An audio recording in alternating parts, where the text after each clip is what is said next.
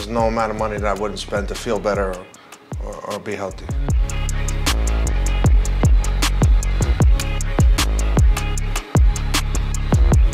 I got a lot of joint pain, you know. All my body parts hurt. Over the last 4 or 5 years, I had a bunch of surgeries, and I just don't want to have any more procedures. So somebody told me about this, and you know, I wanted a way to heal my body. They injected my ankles, my knees, my wrists, my elbows, my shoulders, my face, my hair, my neck, and my hands.